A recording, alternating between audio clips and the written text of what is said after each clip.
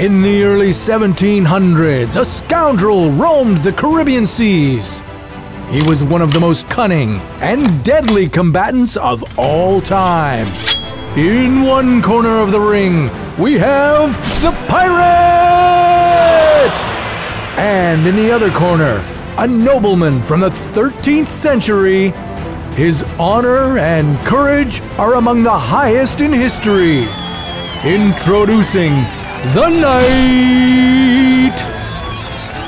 These two fighters lived at separate times, but if they were to meet, who might win in a battle to the death?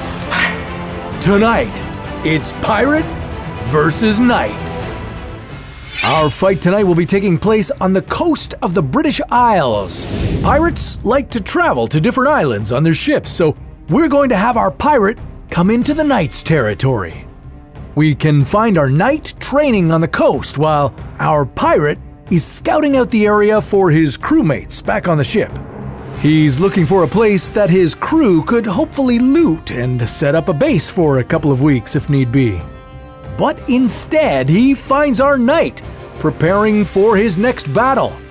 The knight immediately notices the pirate and knows he's not from around here.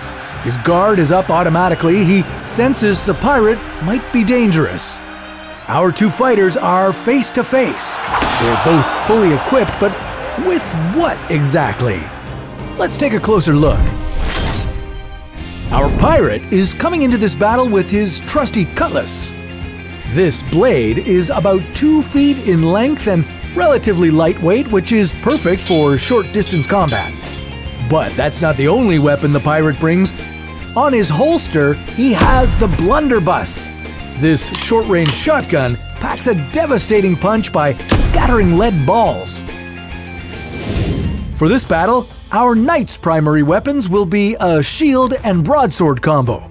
The broadsword can slice up nearly anything in a single blow due to its weight and the power behind it.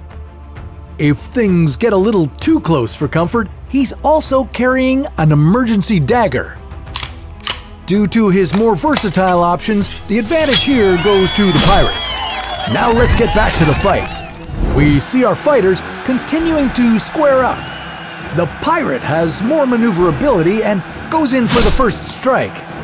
But as he hits the knight's armor, it looks like his cutlass bounces back and it barely makes a dent. The knight looks stunned for a second, but quickly recovers. Now, why was the knight able to withstand such a substantial blow? Let's take a closer look. The knight has plated armor forged from iron. It offers protection from longswords as well as archers, and underneath the plated armor is the knight's chainmail. It adds another layer of protection and provides flexibility. All of this adds up to an extra 50 kilograms of weight. And the pirate is walking into this battle with whatever he's managed to loot over the years.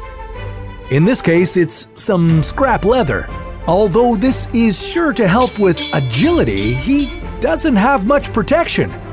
Because of this, we're going to be giving the armor advantage to our knight. Now, the pirate has the weapon advantage, but our knight has the edge in armor. Who might emerge victorious in our battle? We come back to our warriors in the middle of their battle. The pirate is still surprised his cutlass couldn't damage the knight and knows he'll need to think of something better if he wants to win this battle. The knight runs at the pirate and goes in for a strike, but misses due to the pirate's speed. He swings so hard his broadsword is now in the ground. The pirate strikes the knight in the back of the leg where the chainmail is exposed. The knight looks to be kneeling on the ground. The pirate goes in for another strike, but the knight blocks it with his shield. The knight gets up but is limping. He gets rid of the broadsword and takes out his dagger.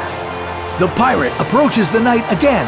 The knight blocks the saber and slices the pirate with the dagger. The pirate is hurt, but it's nothing he can't handle. The knight sees an opportunity to go in for the final blow and runs at the pirate with his dagger. The pirate whips out his blunderbuss. Oh, he pulls the trigger and shoots the knight. The lead pellets have managed to make their way through the armor.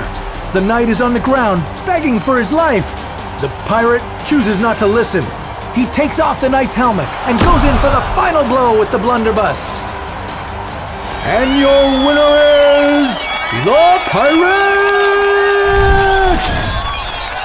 So, although the knight was well trained and came with proper armor, the pirate's advanced technology is what gave him the edge to win. Who might we have face off next time? Maybe a murder hornet versus a bee. We'll see who wins on the next round of Versus.